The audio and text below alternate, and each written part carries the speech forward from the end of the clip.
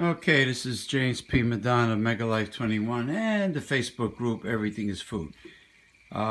This is my new stovetop Korean barbecue pan. You put water in the lower section, and right now I'm cooking freshly made smoked pierogies from the local Polish market Piast, with some also freshly made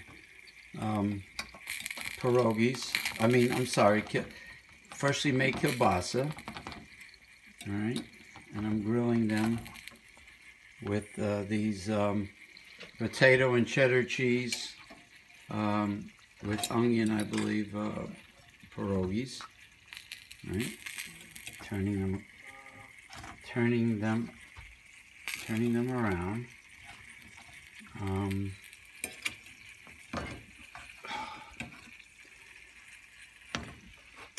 It really cooks great, this device. Really cooks great. I'm gonna have to lower it. I'm gonna have to lower the heat a little bit there. Put it on number 1. All right. Yay. I didn't think it was gonna cook that good. Now I have a flame gas stove. I do not know if this will work on an electric stove, but then again, heat does rise, so you never know. It might work. So as you can see, it heats up very hot and very quickly, even when I had it the flame on number 2. I got it on number 1 now. As you can see,